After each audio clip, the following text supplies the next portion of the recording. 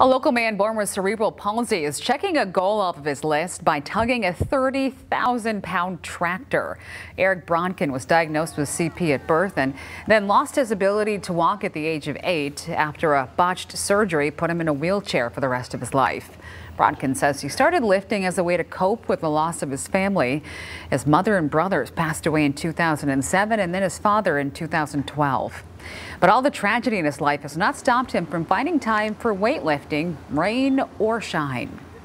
Works out every day at the YMCA, and he does that rain, snow, whatever. The guy is dedicated to what he does, and to prove to himself and I think to others that some guy in a wheelchair that nobody sees can work this hard and achieve what he achieved today is a big deal. It's a big deal for him. It's a big deal for the church that supports him. And I'm just happy to be able to help. So first thing is to have a goal. And there's a little phrase that I kind of picked up through my time. It's if you don't sacrifice for your dreams become the sacrifice. Well, he's inspiring a lot of people. Altogether, Eric pulled that tractor more than 17 feet.